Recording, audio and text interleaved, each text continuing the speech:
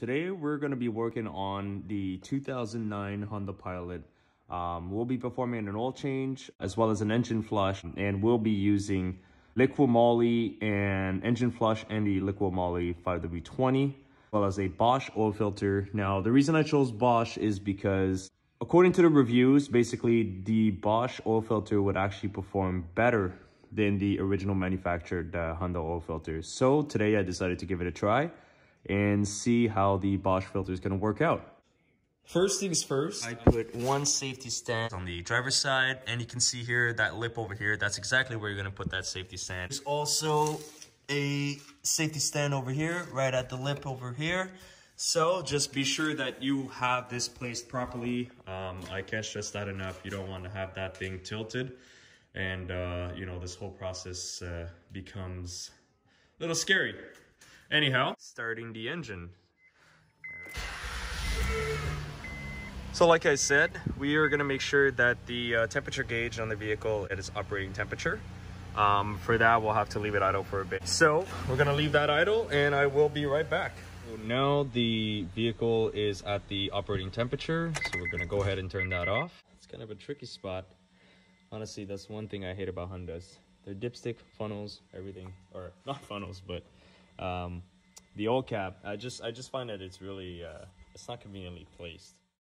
Over here, we're going to put the Liqui-Moly engine flush. So we're going to go ahead and pour that in, and then we'll start the vehicle once again.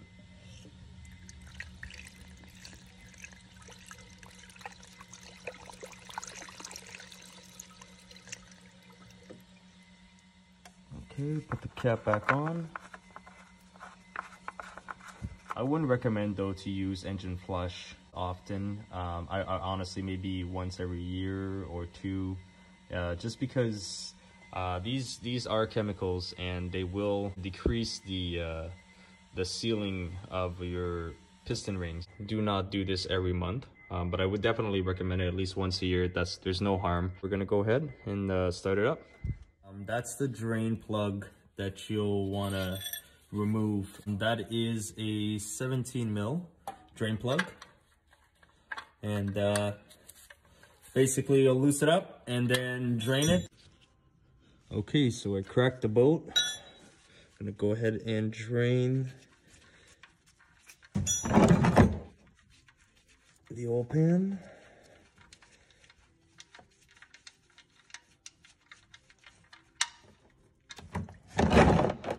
Now I should be cracking the oil filter, but unfortunately I can't, and I don't want to make too much of a big mess in my garage, so I will wait until that is empty, and then I'll move the pan and then remove the oil filter.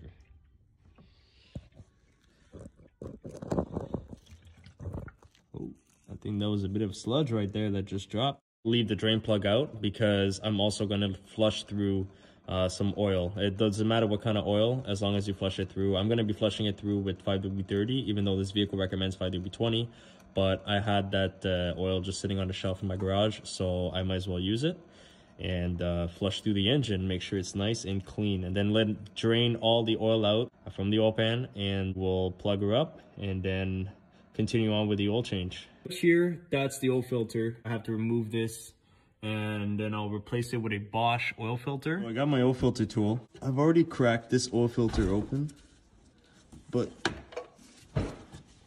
this oil filter is actually ridiculously tight.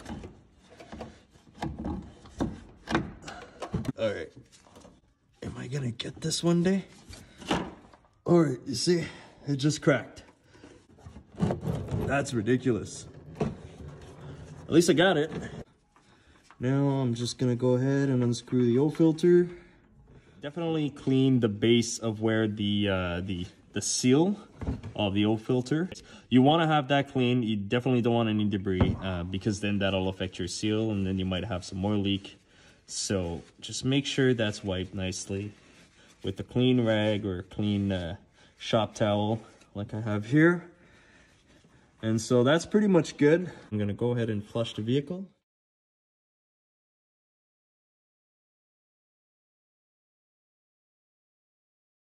Look at that, it's nice and clear. So now we're gonna install the oil filter, Bosch 3323 premium oil filter. This is for the 2009 Honda Pilot currently servicing, which is my own personal vehicle as well. So there you are, you have the oil filter over here. Now what you can do here, I still have the drain plug that's out, so I still got a little bit of oil there that's still dripping. So I'm gonna use that oil, and then I'm just gonna lubricate the O-ring, right? That's right around the oil filter.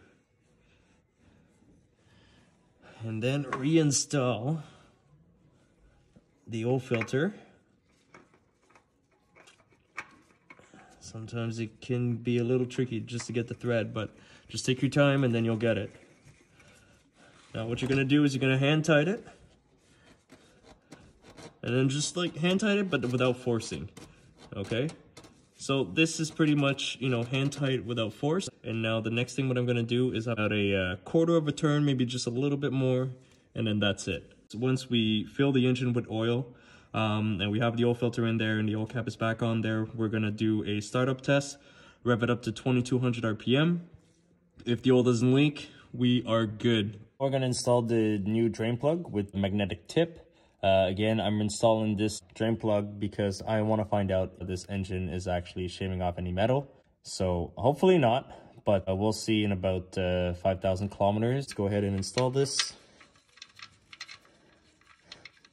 Now again, take your time when you install this, do not rush. And now I believe this takes a 13 millimeter. Got it over here.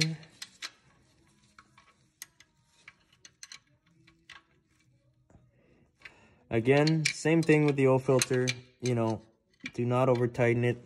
Now I am gonna torque it by just doing a quarter turn. That's good enough, maybe just a little more. Okay, we're gonna go back up and put the oil inside the engine.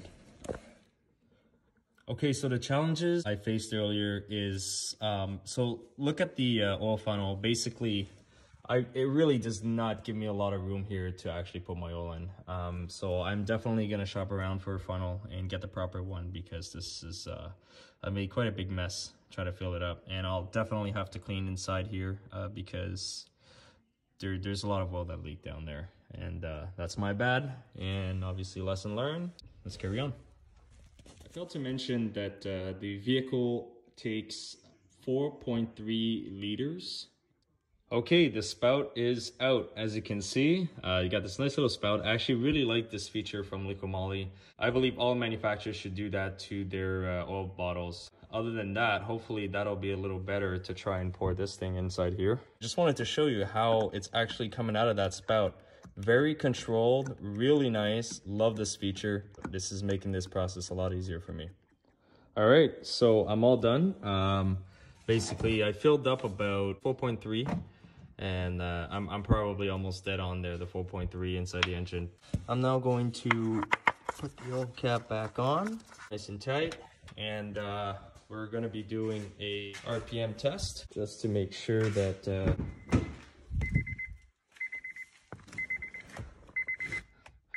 we've got no leaks. So now I know for a fact that I've tightened the oil filter, I've tightened the drain plug, and the oil cap's back on. I've done this for many years, and I've done thousands of oil changes. I know everything's back on there tightly. I am not worried, but for you guys, I would definitely recommend to double check everything before you even start the vehicle, just because you definitely want to avoid, you know, a big oil mess or possible engine damage. Okay, so let's go ahead and start her up.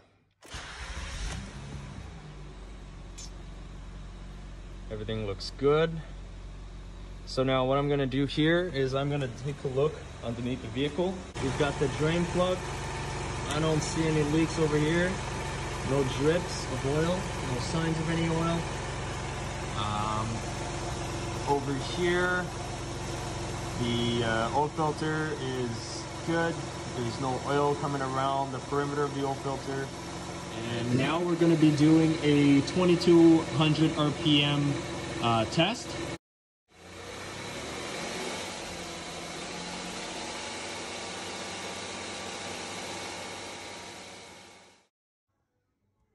Okay, so we brought the vehicle back down to a leveled surface. I removed the safety stands as well as make sure everything is nice and clean. And now for the moment of truth, I'm gonna take a look at the oil level.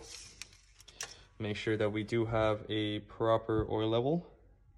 And as you can see, I got it dead on. That will be the end of this video today, guys. If you guys are interested in getting the same products as I got to do this oil change on my vehicle, I will leave a link down in the description below. If you like this video, please give it a thumbs up. This will be concluding today's oil change and today's review on the products that I've used with Liqui-Moly, Bosch Filter, and as well as a magnetic drain plug. Thanks for looking at my video, guys, and I'll see you next time.